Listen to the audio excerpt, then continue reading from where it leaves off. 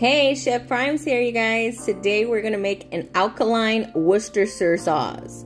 Yes, I want something to marinate my mushrooms to give it that steak flavor and make a meatloaf out of walnut meat. So here we go. 1/4 cup and 2 tablespoons of your raw coconut vinegar, a 1/4 cup spring water, 3 tablespoons of coconut sugar or date sugar, 3 tablespoons of your coconut aminos, 2 tablespoons of maple syrup, 2 tablespoons of key lime juice, a teaspoon of onion powder, a 1/2 teaspoon of my no garlic salt, a 1/4 teaspoon of Ceylon cinnamon, and a 1/4 teaspoon of cayenne.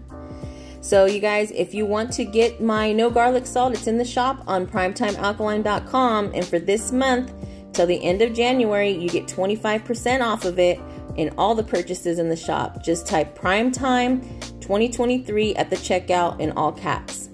So you're going to boil that until that sugar dissolves, and then you're going to add it to a container that you can seal tightly, because you're going to be able to store this for up to 2 months in the fridge, you guys.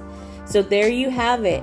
Alkaline Worcestershire sauce. Marinate your mushrooms, make some walnut meatloaf, whatever you preferences, guys. Thanks so much for watching, and we'll see you in the kitchen soon. Take care.